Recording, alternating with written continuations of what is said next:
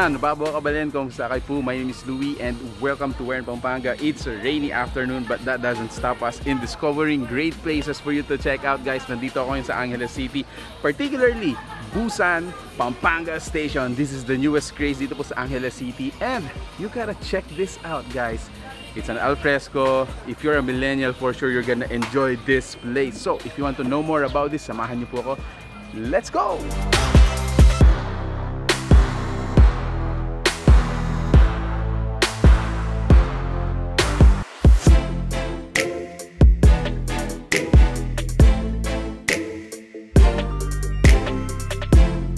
This is the place. So you have two large tent. It's an alfresco style. We have two train cabin. Doon niluluto yung mga pagkain natin. Ako, observation ko dito, a lot of the customers coming in here, around 70% are millennials. Of course, food lovers at the same time. Yung mga fan ng mga Korean pop culture, siguradong mag-enjoy sila dito.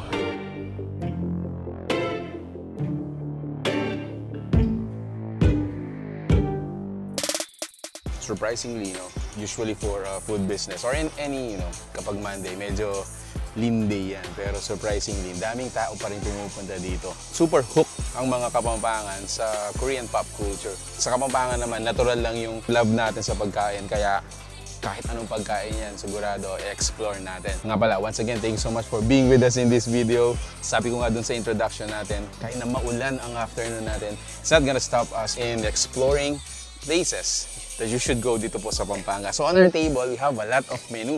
Yung mga sinerve nila para sa atin dito. Let me give a rundown one by one first before natin tikman, okay? So meron tayo dito, it's a mixed samgyeopsal. So this is a 200 peso dish. So meron siyang grilled chicken, beef belly, pork belly, meron siyang kimchi, stir-fried fish cakes, bean sprouts, lettuce, and rice. Take note, guys, nga pala. So this is not your typical, unlimited samgyeopsalan or unlimited Korean food house. As soon as you come here, sa entrance pa lang natin, guys, kukunin na yung order. You're gonna pick your most comfortable seat and then doon nila isa-serve once yung food natin is ready. Moving on, meron tayong bulgogi, meron din tayong vegetable bibimbap. Now, take note, guys, this is a pure vegetable bibimbap. It's up to you if you want to, kumbaga, mag-add on tayo ng yung mga meat natin. So, beef, chicken, pork, add na lang natin yon when we order. So, meron tayong tteokbokki. And this one, this is, of course, it's rice-based, no? Pero first time kong makikita ng ganitong serving, they call it jumyeokbap. Isa pa sa mga dinadayo nila dito is yung mga soup nila. So, this odentang, meron din tayong ramyun, and this is the kimchi rice.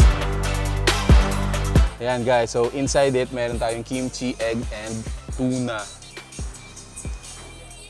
You know what? In fairness, ang sarap nung kimchi. That got me interested as well. So tingnan natin yung kimchi nila. A little bit of history. Si Busan Pampanga Station started or soft opened last June 10. Ayan. So it's a new business dito po sa Angeles City, but again, very surprisingly, dinadayo po siya. Ito yung tteokbokki with cheese.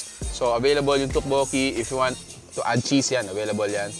Anyway, when you come here and do the order dun sa, as soon as you come in, kumbaga, tanong na natin kung ano yung pwede natin customize sa mga pagkain. Kudos sa mga nagluluto natin, sa mga chef natin.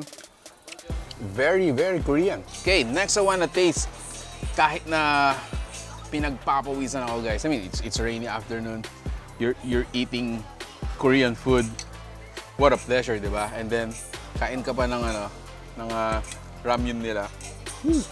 Before ko tingnan to, I gotta shout out dun sa mga owners ng Busan Pampanga Station.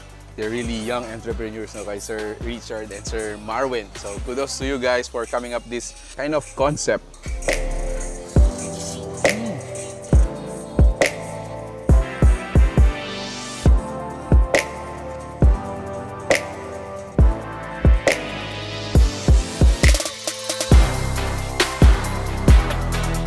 For me, when you go to a Korean restaurant, mga dishes na I would really want to taste is yung kanilang ramyun, kimchi rice, and of course, yung kanilang samgyeopsal. So again, guys, this meal right here, it's a mixed samgyeopsal. Meron na tayong chicken, pork belly, beef belly, rice, some side dishes. It's only 200 pesos.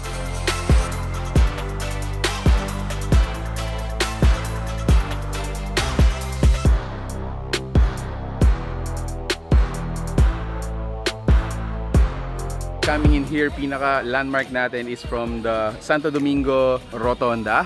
Yan, pasok tayo dun sa kanto in between ng Sacred Heart Hospital at saka ng Jollibee. Yung unang left, pasok lang po tayo dun sa kanto na dun and then makikita nyo na to.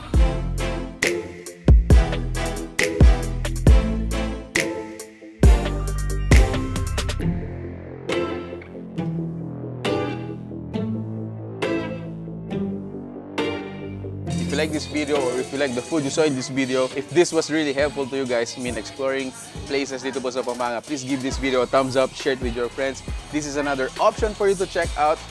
Very trendy, very pop culture sa mga Korean fanatics. This is the place to be. And for those who are, just looking for a place to chill, good food, this is another option for you to check out. So once again, guys, thank you so much for watching. We're in Pampanga.